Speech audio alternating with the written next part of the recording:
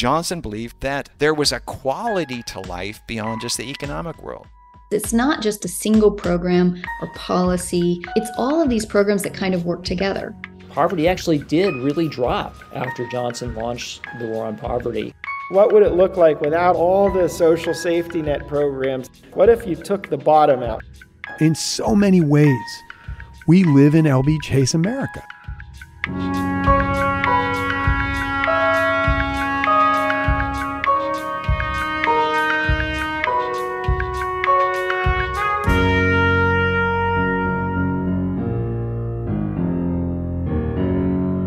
Welcome to American Compassion, a podcast that examines the past, present, and future of the American safety net. I'm Rebecca McEnroy. And I'm Michael Zapruder. In this episode, we'll look at the legacies of the Great Society, the War on Poverty, and of LBJ's presidency. What did the policies that came out of his administration mean for the American safety net? And why aren't more people aware of LBJ's social policy legacy?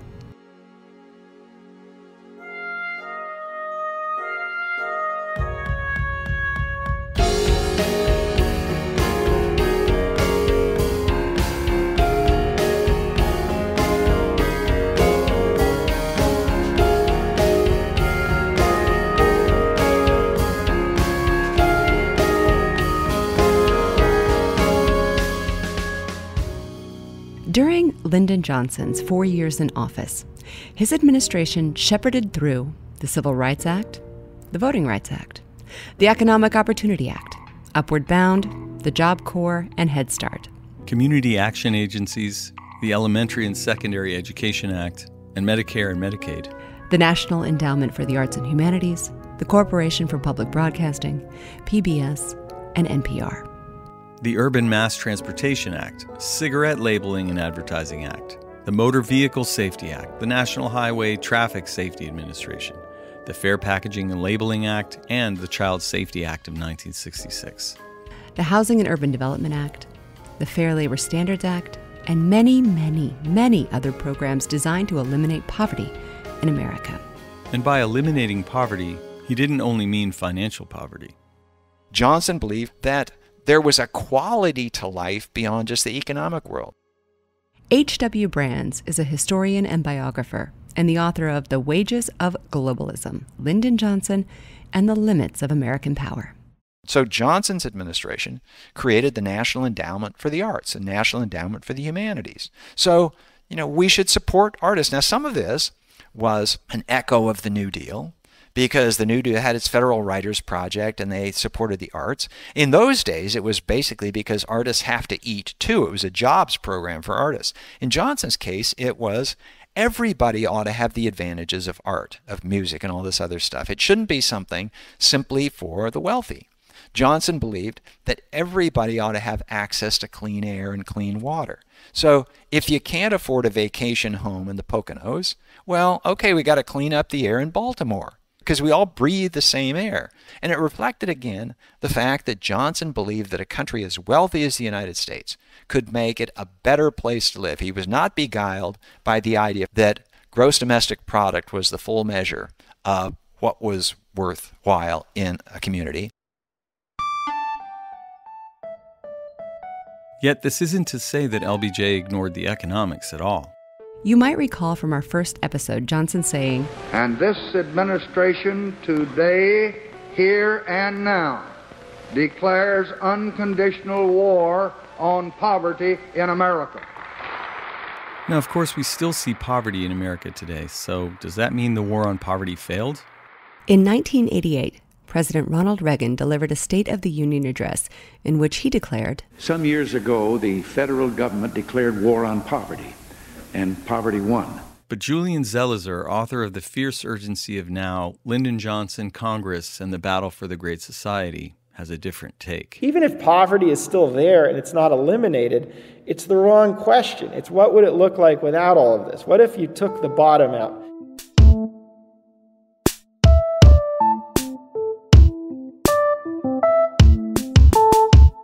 So what is the actual legacy of the war on poverty? And did Johnson's Great Society mission work? Does it matter? To help us answer this, we went to someone who studies this exact question. My name is Martha Bailey. I'm a professor of economics at the University of California in Los Angeles. And I'm also a co-editor of the book Legacies of the War on Poverty that was published in 2013. Martha Bailey spends a lot of her time thinking about the evidence basis for policies. She's the one who asks about the actual cause and effect of certain policies on social outcomes. This isn't a simple question of who gets credit. It's about asking how policies impact the lives and outcomes of actual people every day. If you want to know the impact and efficacy of a policy or program, you ask someone like Martha. And the war on poverty was a long time ago. So it's a great opportunity to learn not just what policies can do in the short term, but how they can really shape the evolution of human lives in the longer term. So it really caught my attention that people had written it off. And I thought, wow, is that really true? Did we know that? And I also knew that the state of social science evaluation in the 60s and 70s wasn't exactly where it is today, which also caught my attention, thinking if we applied sort of the standards that we would use today to that kind of evidence, would it really stand up to scrutiny? And there were so many programs, so many. We could take up our whole podcast just listing and describing them. To say they wanted to accomplish a lot is a huge understatement. The strategy for the war against poverty that was laid out in Chapter 2 of the Economic Report of the President in 1964 was multifaceted. They talked about maintaining high employment, accelerating economic growth, but they also talked about things like fighting racial discrimination. That was a priority. They talked about improving labor markets. They were expanding educational opportunities, improving health. They were also doing things like assisting adults with education and training, and they also wanted to assist the aged and disabled. Medicare, interestingly, is talked about an anti-poverty program for the middle class. So before Medicare, your parents couldn't retire. And often if they didn't have enough savings, you would have to chip in for their hospital bills because they couldn't continue to work if they got too ill. So Medicare, in some sense, also becomes, it's not remembered as a war on poverty program, but it is an anti-poverty program for the middle class and also for a lot of disadvantaged individuals who would have had to spend a lot of their resources taking care of their aging and elderly parents rather than, say, investing in their own children. So you can see that there's kind of this intergenerational transfer component too. And the interesting thing about these programs is that they didn't just focus on one element of reducing poverty, but they took into account many social drivers of health and employment and focused on redressing poverty intergenerationally from birth onward. Programs like food stamps, for example, were dramatically expanded under the war on poverty. They were started under the Kennedy administration, but dramatically expanded under the war on poverty. And those programs are near cash transfer programs that we know have fairly large effects on poverty in the short term, but also allow people to invest much more in the long term in a variety of things. For example, kids having enough to eat means that they can take advantage of better schools. They can take advantage of the teachers that they have. They can focus more. They can learn more. They can play more sports. There's more growing overall with better nutrition. Another thing to think about the safety net, Medicaid is a huge thing for a lot of low-income kids. A lot of the things that they're talking about, for example, in sort of the early childhood human capital programs, is that there are lots of kids who didn't have glasses or they had hearing loss because they'd had ear infections. So these programs do two types of things. On the one hand, because Medicaid is available and also community health centers, which they can do a lot of screening and also types of preventative medicine, just handing out basic things like antibiotics to minimize ear infections. They can help prevent hearing loss, for example, but they can also help identify it when children have it and get them hearing aids. They can help identify the fact that children are having trouble reading because they can't see the page so that they need glasses. So these are basic preventative things that, again, help kids benefit from all of the other resources that are available. We also know that there was a fairly dramatic effect of things like Medicaid on infant health in the short term. It had dramatic effects on infant mortality rates in the 1960s as well. And one of the most remarkable and lesser-known aspects of the War on Poverty programs was their role in enacting civil rights legislation. One of the things that I think is less appreciated about the War on Poverty is that a lot of the civil rights progress took place because a lot of federal cash was on the line for schools and hospitals that didn't cooperate. So they had an Office of Compliance in the federal government, of civil rights compliance. And so if your hospital didn't desegregate, you couldn't get Medicare funding, which was a lot of money. You couldn't get Medicaid to reimburse you for the services that you're providing. So hospitals wanted this. And guess what? They integrated very, very quickly. And the federal government kept tabs on that. So this is an example of how a program like Medicare and Medicaid provided the carrots, and the federal law, the Civil Rights Act, provided kind of the stick, the way to enforce that. So all of these things work in concert to help reduce disadvantage. So even if the war on poverty didn't eliminate poverty, like Johnson predicted and Reagan denounced, there is a lot it can teach us. Again, Martha Bailey. One thing we learn is that eliminating poverty is really, really hard. I think it would be very hard to get there with even a very broad set of policies and proposals. That said, there's a lot of the disadvantage and the poverty we see today are the direct result of policy choices that we're making. So in the 1960s, they enacted all of these things without a lot of evidence basis. They didn't know what wouldn't work, what would work, how these things were going to all fit together. But the idea is they had a concerted strategy against poverty to try to alleviate disadvantage, not just disadvantage in the short term, but allow people to really make their lives better. And one of the fascinating things for me that comes out of this is that in large part, some of those programs really succeeded. And I think dramatic reductions in the poverty rates of Black Americans today can be traced directly to the war on poverty's both multifaceted set of programs to both reduce racial discrimination, increase nutritional assistance, increase medical care, provide early childhood education, all of which was working to increase the opportunities of kids in those families and also improve lives.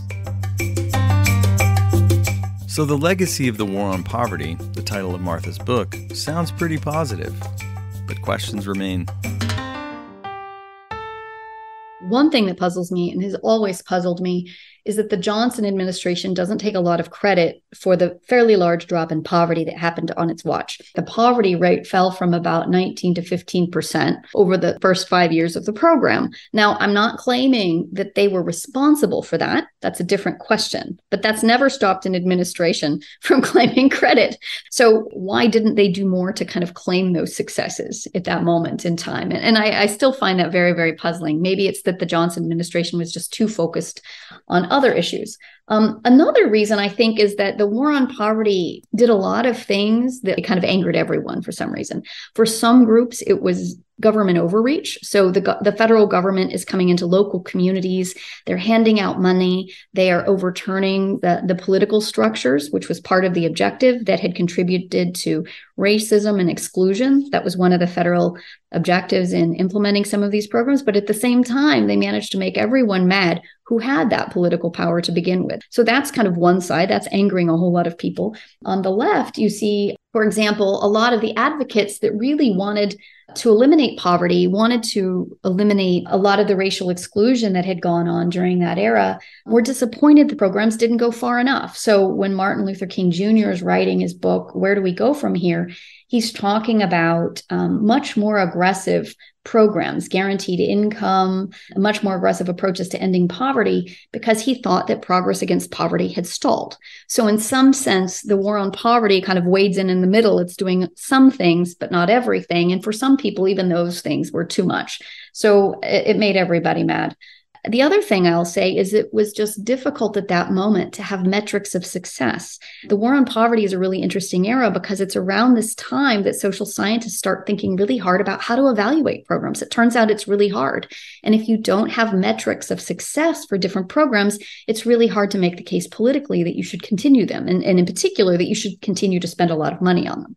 So I think for a variety of reasons, the war on poverty wasn't viewed immediately as a big success. Some political and also just some evaluative. I think there's a third reason too. And one of the things is that the official poverty measure in the United States was adopted right before a lot of the war on poverty programs were enacted. And one of the ironies of that particular measure is that it fails to account for so many of the policies and programs that were being enacted in that period. So for example, it's based only on income, but it doesn't include things like a lot of the government benefits, like food assistance and, say, housing assistance that were part of the war on poverty. So in some sense, it completely misses some of the poverty reducing effects of some of those poverty programs. So that official metric is not showing nearly the decline of metrics that have been adopted more recently, like the supplemental poverty measure. And there was another factor why LBJ isn't remembered for his overwhelming success on his social policy, and why people even today have relatively no idea that it was Johnson who passed Medicare and Medicaid and Head Start, or was responsible for the myriad of other programs. See, when you talk about Lyndon Johnson and the safety net, when you talk about Johnson in general, you have to say, well, what he did in domestic affairs was wonderful, but there's Vietnam. You're listening to American Compassion. I'm Michael Zapruder. And I'm Rebecca McEnroy. Stay with us.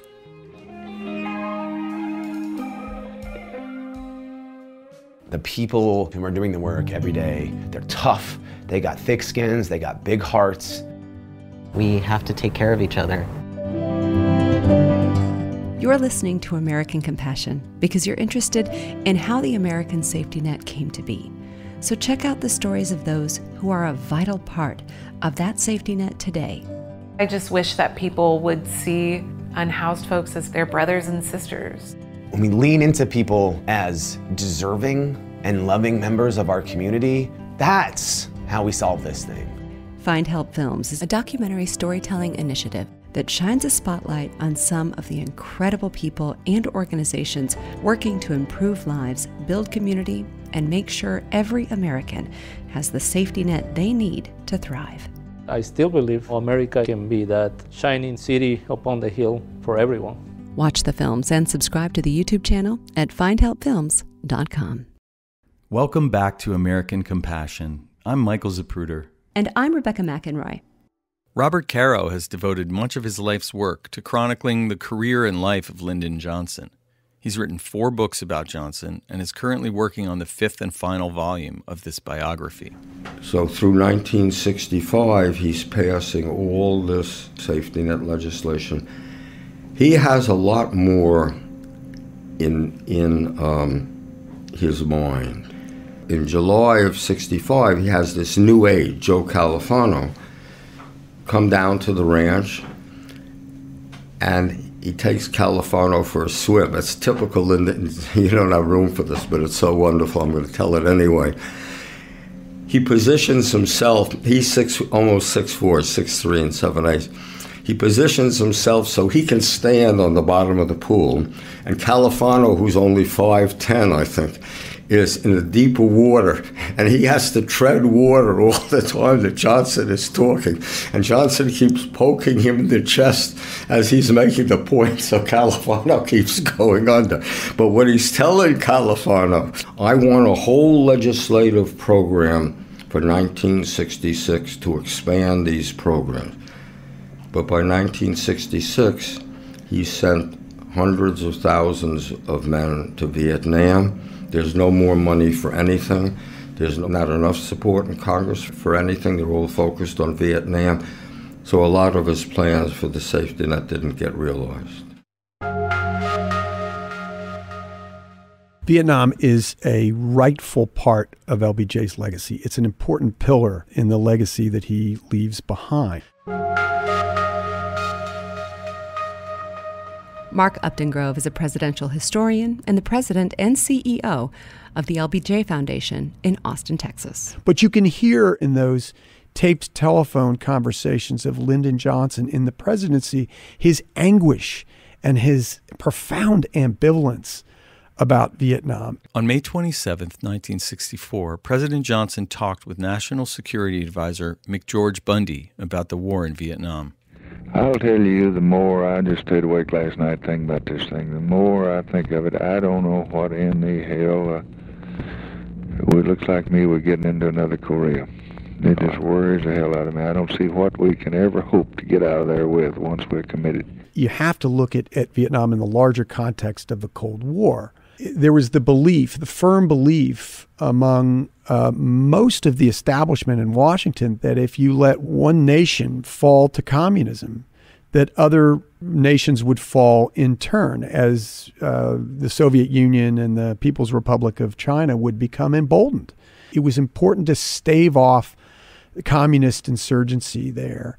Now, of course, if you start running the communists, they may just chase you right into your own kitchen. Yeah, that's the trouble. And that is what the rest of that half of the world is going to think if this thing comes apart on us. That's the dilemma. And that was a belief that was held by Harry Truman and Dwight Eisenhower and John F. Kennedy before Lyndon Johnson. Lyndon Johnson, though, made the decision to escalate the war in Vietnam. And when public opinion started turning against the war in 1966 and 67 and 68, Johnson continued to hold the line, even though he wanted to find a peaceful way out of the conflict. He just couldn't do it. Once I believe the Chinese communists coming into it, I don't think that we can fight them 10,000 miles away from home and ever get anywhere in that area. I don't think it's worth fighting for, and I don't think we can get out. And it's just the biggest damn mess I ever saw. It's an awful mess. But it's a mess that he couldn't resolve. And he kept on doubling down on Vietnam. So it's not fair to lay the blame of Vietnam solely at the feet of Lyndon Johnson, but he is certainly one of the architects of the war. And you can blame him for escalating it.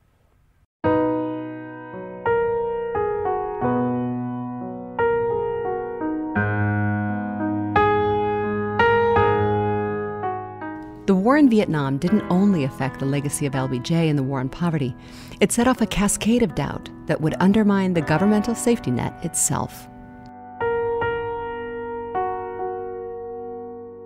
By 67 and 68, it's not simply the cost of Vietnam that is hurting social safety net programs, it's the politics. Again, Julian Zelizer, author of Lyndon Johnson and the Fierce Urgency of Now.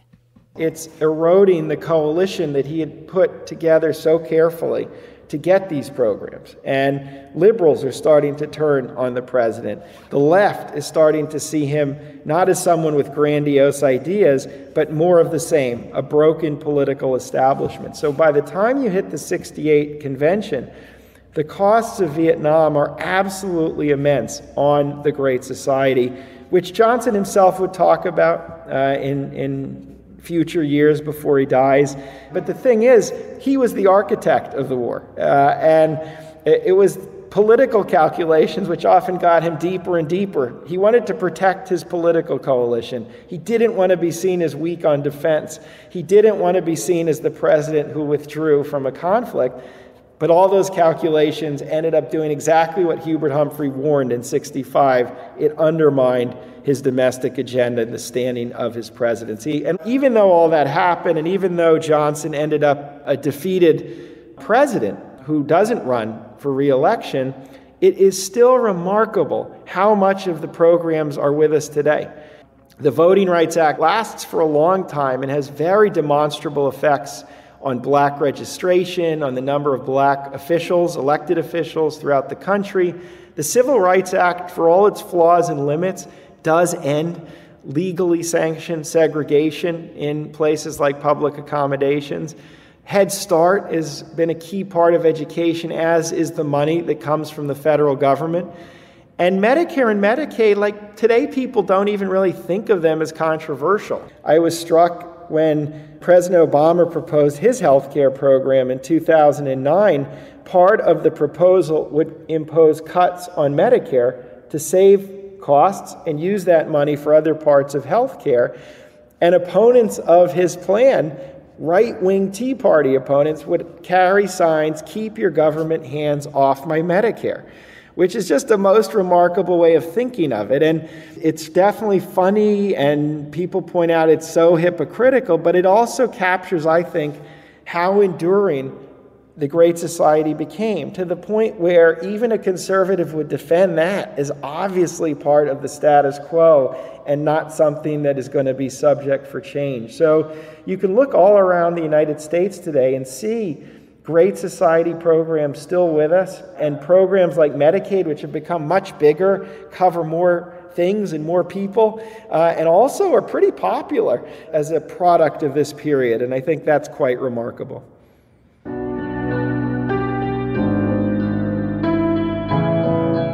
So with very little praise for Johnson's safety net vision and legislation in his time, and his ultimate defeat in Vietnam, we asked Robert Caro. Do you think he was proud of the work that he did on the safety net? You know, yeah, it's a good question. The answer is yes and no.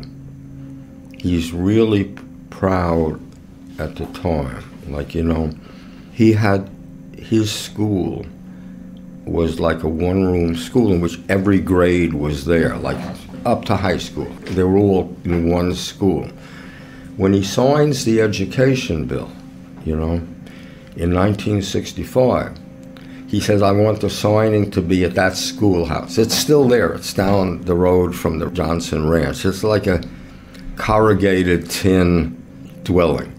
And he has his teacher, who he's found, and she's in her 80s, but and he brings her there to sit beside him when he signs the education bill. And he says something like, this is a misquote, "This is the most important piece of legislation that I've ever passed. I'm prouder of this. I worked harder on this, and I'm prouder of this than anything else that I've done." And that was a true belief. He also saw there was so much more to be done. He has all these dreams, great dreams, that you could say to fill in the holes of the safety net, you know. They're not realized, and they're not realized largely because of his Vietnam policies. But you say, nonetheless, he did so much. There's so much we don't have in America. There's so many holes in the safety net. But we also have so much more of a safety net than we had when Franklin Roosevelt became president. You say, oh, that's a long time. No, it's not. In terms of history, that's like a blink of history's eye. America has parts of a safety net. We just don't always think of it as a safety net.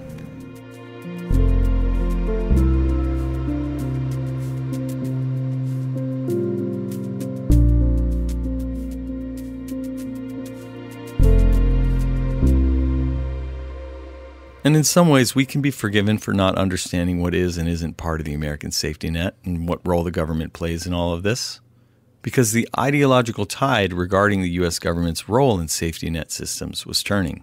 Again, historian and biographer H.W. Brants.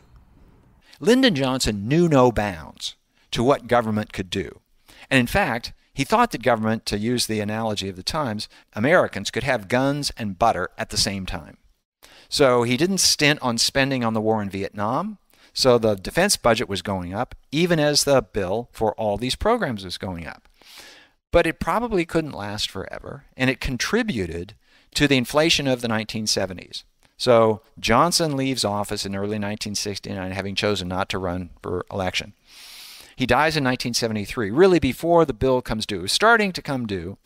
In the early 1970s, Richard Nixon basically had to take the United States off the international gold standard because there were just too many dollars floating around. The United States could not fund them all in gold. And the inflation of the 1970s was one of the consequences of the large federal deficits as a result of the Great Society.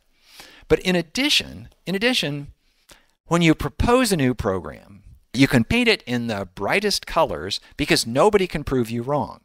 But once the program is up in operation, then there are hitches that develop, and it doesn't deliver on all its promises, and people thought they were promised this and they didn't get that.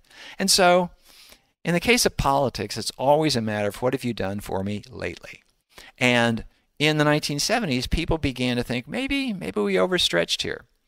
And so maybe we should pull back.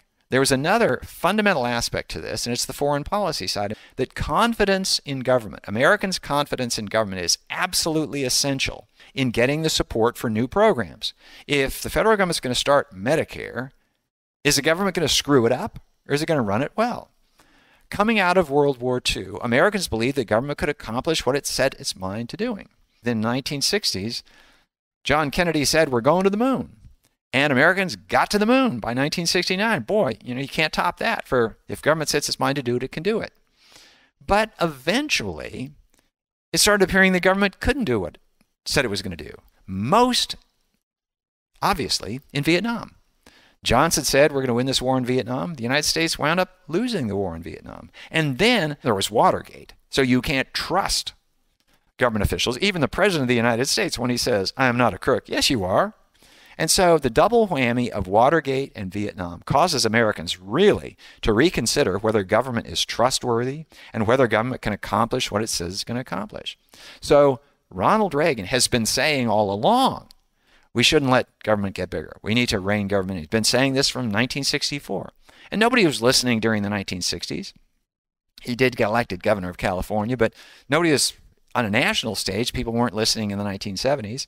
They didn't even listen enough in 1976 when he tried to get the Republican nomination. But by 1980, after the oil shocks of the 1970s, after the Iranian Revolution, after the Soviet invasion of Afghanistan, all this stuff that Ronald Reagan had sort of been predicting was going to happen, happened.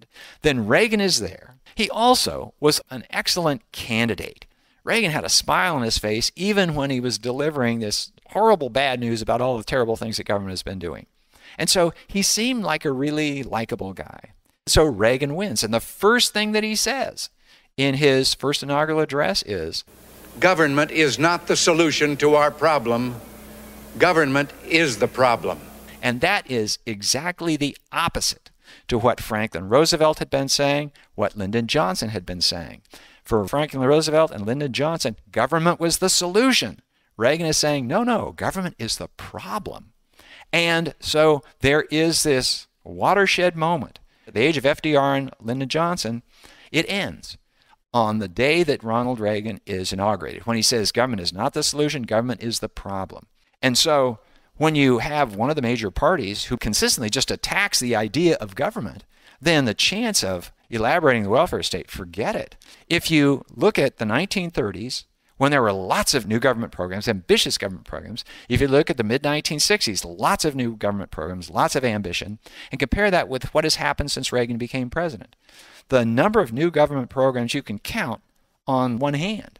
And the Obamacare, the Affordable Care Act of 2010, is a really good example. I mean, that was pretty ambitious, but it was merely the completion of something that Theodore Roosevelt had proposed a century before. So we have lived in a different world since Ronald Reagan became president. So here at American Compassion, it's probably obvious that we admire LBJ and his work on the safety net. But that said, this series is about the American safety net. It's about how and where Americans find the help they need when they need it. It's about the history of how Americans think about wealth and poverty, philanthropy and aid. It's about what works and what doesn't. It's about the intellectual framework of today's safety net. And even though Reaganism brought in a different approach to the government's role in the safety net, it didn't mean American compassion was lost. Aaron Gray is the founder and CEO of Findhelp, a software company that helps organizations connect their communities to local social care resources.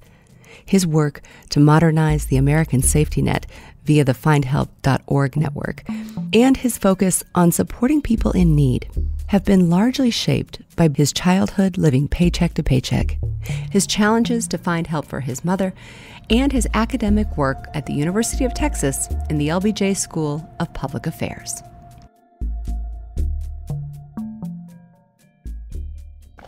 There was an advisor to George W. Bush that used to teach in the building across the street. Marvin Olasky was his name. And Marvin was big in faith-based interventions for social services. And I took his class. It was fascinating and it was fun. And he's a great writer. And he wrote a book called The Tragedy of American Compassion. And I read it and I loved it. Part of his thesis was that when the public safety net started happening, the neighbors quit helping neighbors because they felt like, oh, they have an outlet. so they'll be taken care of. But he studied sort of the history of the safety net. And it was neighborhoods because there wasn't a safety net. So they would take in relatives, they'd take in neighbors. It was more communal. They'd look out for each other a little bit more. And so his thesis was that, well, maybe we made communities worse off, because when people go through a trying time, it's in the messiness where we get closer to each other. And again, my mom, even though we had 7 kids, there were 2 different times where 2 teenagers, both happened to be seniors in high school, didn't have a place to live. And she took them in. You know, we weren't wealthy at all, but we figured it out. And so I was really intrigued by that book. And I guess you sort of take the government side of things and also the private safety net, and you can't argue with the amount of good, you know, that churches and faith-based and other organizations are doing to help. The percentage of food pantries that are affiliated with religious institutions are huge. So that's where people congregate still. That's where neighbors help neighbors. And that's why I believe that if you look at Olasky's point, it's an outstanding point in that are people not helping out because they think that there's an alternative? But I really think that with information in the right moment in time, people should be able to get the help. It just should happen automatically. Because I also worked in the bureaucracy, and the amount of money that the United States spends on the social safety net per capita for a country that's large, it's so much money. And I just don't think it's being spent efficiently. In fact, I know that it's not. So if you just sort of accept the fact that there's enough money to solve poverty in the United States, if we could all just sort of accept that, then we start talking about how.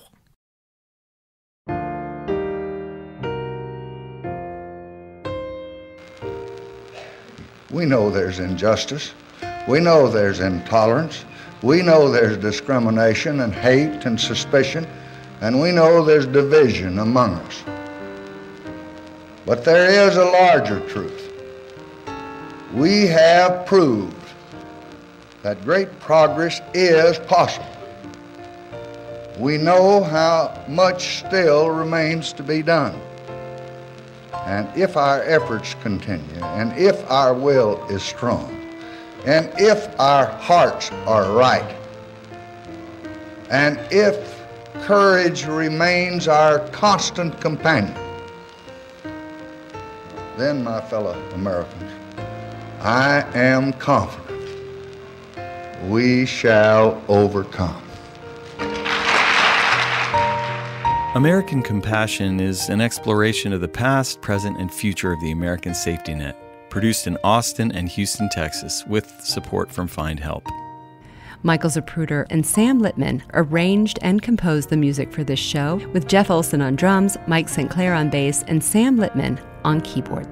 Special thanks to our guests for this episode: Aaron Gray, H.W. Brands, Julian Zelizer, Martha Bailey, Mark Updegrove, and Robert Caro. Also thanks to the Miller Center at the University of Virginia, the American Presidency Project at the University of California, Santa Barbara, the Ronald Reagan Presidential Library and Museum, and the LBJ Presidential Library and Museum in Austin, Texas, for their consultation and use of archived materials. Francis Cutter was our intern for this episode. Jim Tuttle is our advising editor, and Rebecca McEnroy is our executive producer. For American Compassion, I'm Michael Zapruder. Thanks for listening.